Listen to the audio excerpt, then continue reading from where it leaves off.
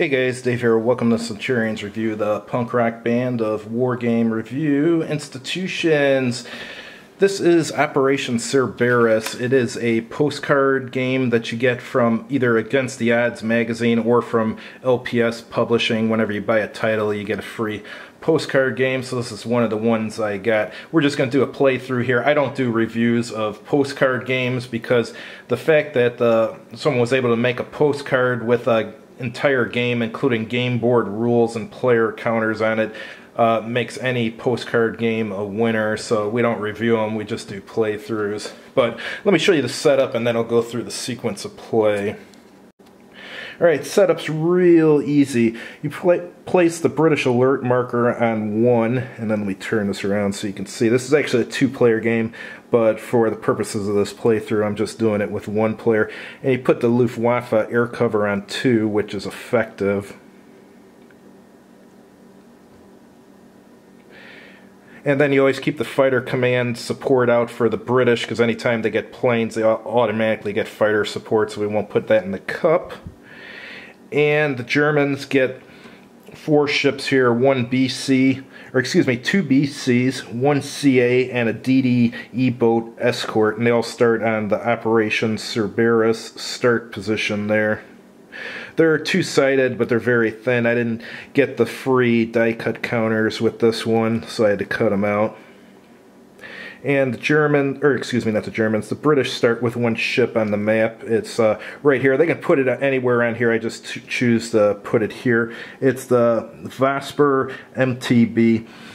The writing's really small on the postcard here, so I'm wearing reading glasses in order to read a lot of the writing. So if you see on the map, you have mines in certain places on the map which can damage the German ships. The basic thing the Germans want to do is they want to start here and get to the end, which is right here, while losing as few ships as possible. We'll go over the victory conditions in a minute. So let's go over the sequence of play. On postcard games, you want to do a little photocopy of the rules on the back, because otherwise you're going to have to keep flipping the postcard to refer to the rules. But let's go over the basic sequence of play. You have British alert level determination, which isn't done until turn 2. You have Luftwaffe air cover determination, which isn't done until turn 2, and then RAF air strength determination. That's how you figure out how many planes the Royal Air Force gets. And then Royal Navy intervention. If the British alert level is high enough, the Royal Navy gets additional ships. And then you have ship movement and mine attacks.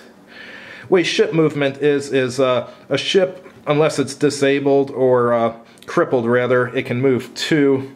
It can move either 1 or 2, but if it's crippled, it can only move 1.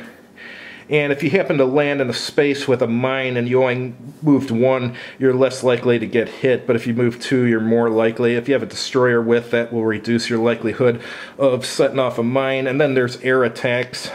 Most of the air attacks in this game are from the British on the German ships. However, the German aircraft are not allowed to attack this little MTB here, but if later on they get real big ships on the map, you can attack those. So most of the time the Germans don't really get any air power. And then there's surface naval combat.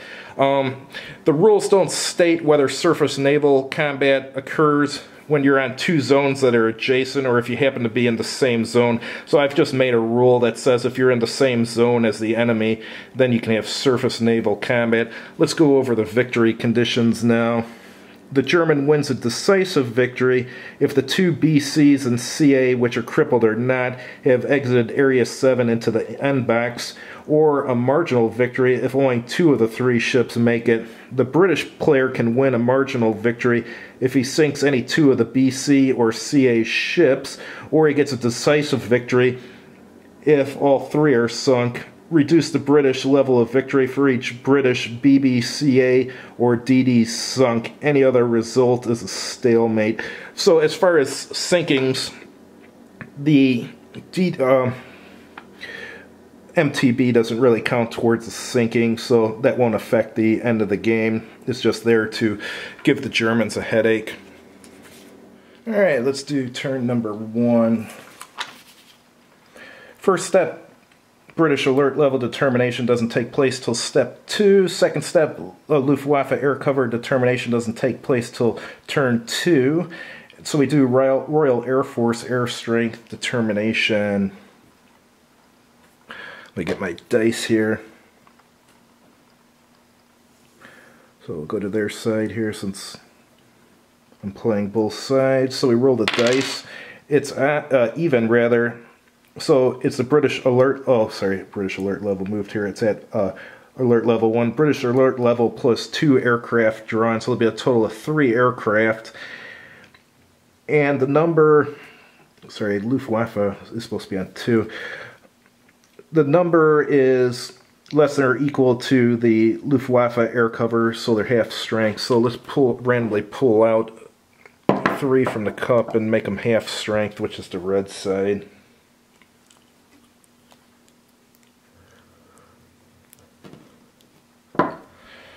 Alright. So that one's a strength of 2, that's a strength of 2, and that's a strength of 2. So assign the fighter to 1 because it will help them. Remember, they get a free fighter support each turn.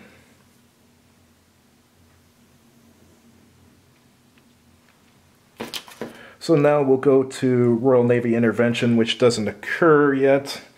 They would have to be on British alert level of 4 to get ships, so they're not getting any ships. So ship movement and mine attacks. I can move up to 2 areas, but I'm only going to move 1 because it will protect me from the mines. So I can move 1. And I'm stacked with a DDE boat, which means I get a -1 to my die roll. And as you can see, die roll of less than or equal to 5 equals no effect. So the worst I can roll is a 6, but I get a -1 from the DDE boat, so it's impossible for me to hit a mine. But if I would have went 2 areas, then it would be possible, because I would have got +1 for moving 2 areas. So they're safe from the mine. Now we do air attacks. First, they choose their target. They're not going to bother with that escort.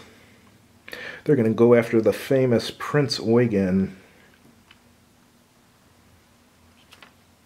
So the Germans get anti-aircraft defense. It's either their Luftwaffe air cover or 2, whichever is greater. Luftwaffe air cover is 2, so that's what they get. So they're getting these guys. There'll be a +1 to the die roll though, because this one has fighter command support. So I get a 3, which becomes a 4, which is greater than that 2 there. Or not that 2, is greater than my anti-aircraft value of 2, so he's alive. So I'm going to need a 1 or 2 to kill that gentleman. Miss, because I got a 5, and this one got a 2, so he's actually shot down. He goes back in the cup. Alright, now the British are going to try to damage the ship. Each one will roll a d6.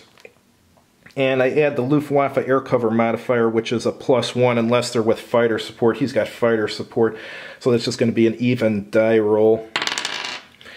And he gets a 1, which is less than or equal to the combat factor of the aircraft, which is 2. So he damages the Prince Eugen. That was a good attack. And now the other bomber will roll. There'll be a +1 to this die roll because we have Luftwaffe air cover and this guy doesn't have fighter support. So 1 becomes 2. Yeah, it's less than or equal, so they actually sunk the Prince Eugen. Interesting. So it's not good for the Germans. Very effective air attack. Alright, let's put these aircraft back in the cup. Fighter support always stays out since they get them every turn.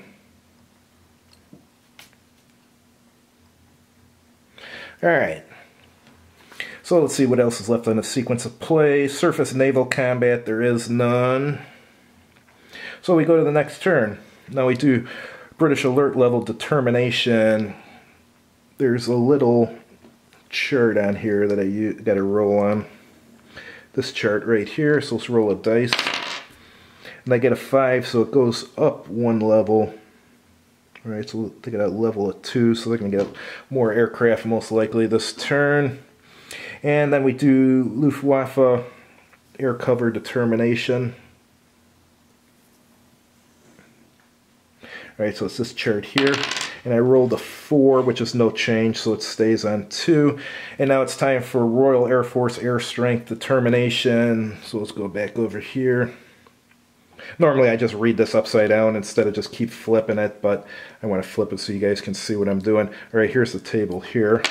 So I roll a 3, which is odd, so it's British alert level +1, so 2 + 1 to get 3 aircraft. And the number 3 is greater than Luftwaffe air cover, so these aircraft are at full strength. So let's pull out the randomly 3 aircraft. Alright, these are powerful aircraft, they're 4s.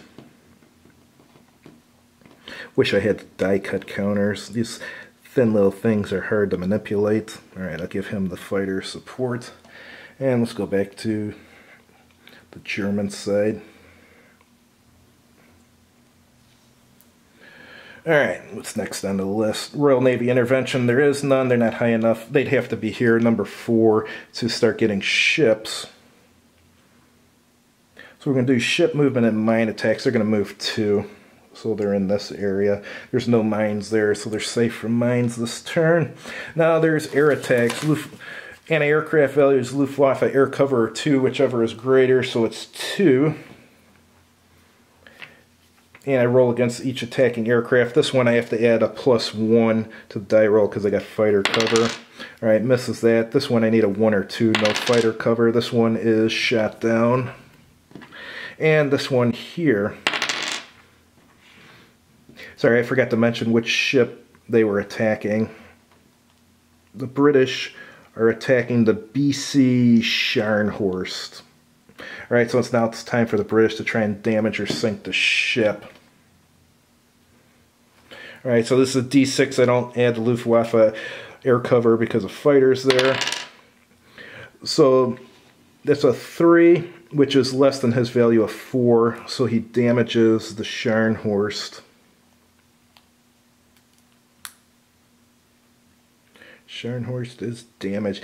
Now this guy will go here. This one I do add +1 to it for the Luftwaffe air cover because he doesn't have fighter support. 1, 2, which is less than his combat factor, so he sinks the ship. Interesting. I've had some games where the Germans just make it all the way through without getting any damage. This one, it looks like the British are doing some really effective air attacks, so these go back in the cup.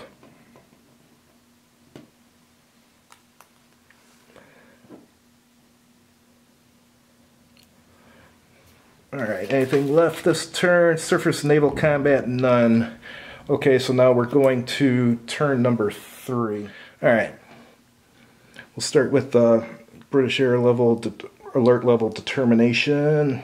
Roll on this, see what they get. They get a 1, so it goes down 1. That's a little bit of good news for the Germans.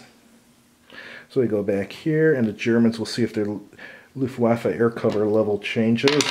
They roll a 1, so it goes down a level. Not good. Alright, third phase, Royal Air Force Strength Determination.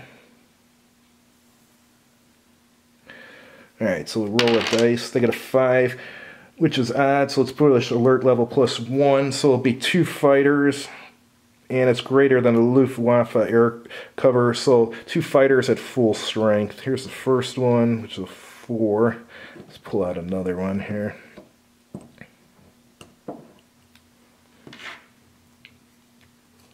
Alright, this one's a 3, so he's going to put the fighter's cover with the 4. Alright, Royal Navy intervention. Nope, not this turn.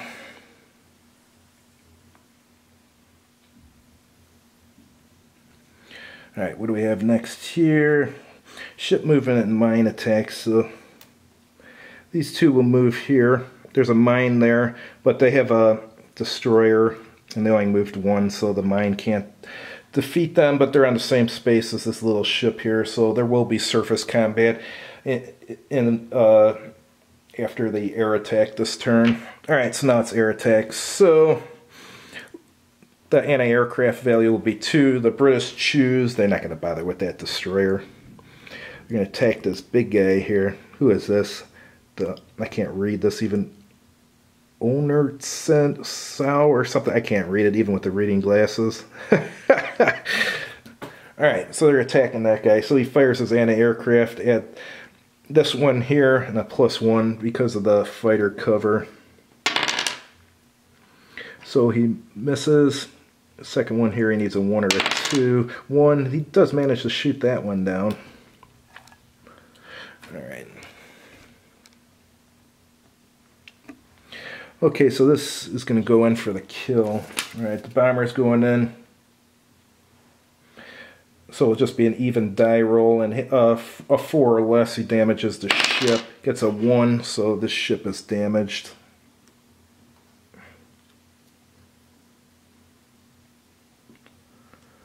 Alright, so now there's going to be some ship-to-ship combat here. Alright, so let's pull these out. Obviously all the Germans are going to be attacking this little guy, and this little guy is going to attack the big ship here. So the Germans will go first, everything simultaneously. So he's 1 greater than him, so he gets a +1 to his die roll. And if his die roll is 2 or greater, he will damage that ship. So a 3, yes, he damages that ship. Alright, this one will go now. He's attacking the previous number because remember it's all simultaneous, which is 2, so it's even. So if he rolls a 2 or higher, he hits him. He rolls a 5. So this one's sunk, but he gets to fight back. So he's got a -1 to his die roll because he was attacking this big ship here. And if his overall is 3 or greater, he'll sink that ship. Yes, it is. So this is sunk. So all that's left is the escort. So really, the British have won at this moment, but should we even continue on? I'll see if the destroyer actually doesn't add any points if it gets to the end here. So yeah, this is a major British victory as far as I can tell. Let me reread the victory conditions here. The British player wins a marginal victory if he sinks any 2 of the BC or CA victories, or decisive if all 3 are sunk. Reduce the level of victory for each British main ship sunk. So the only possible thing that could happen here to prevent the British from getting a major victory is if somehow the British alert level here gets to 4 and these ships come out and the Luftwaffe air cover sinks them, which is essentially impossible. Let's play it out. Alright. Alright, let's figure out the British alert level. Put that back in the cup. Germans don't lose very often in this game. This is kind of an oddball game. Usually they win. So let's determine the British alert level here. Gets a 5, so it goes up 1 level to there. And then the Luftwaffe gets a 5, no change. So let's figure out how many British ships there are, or excuse me, British aircraft there are. That's even, so it's BAL +2, so they get all the aircraft. And it's greater than the Luftwaffe air cover value. So they're all full strength.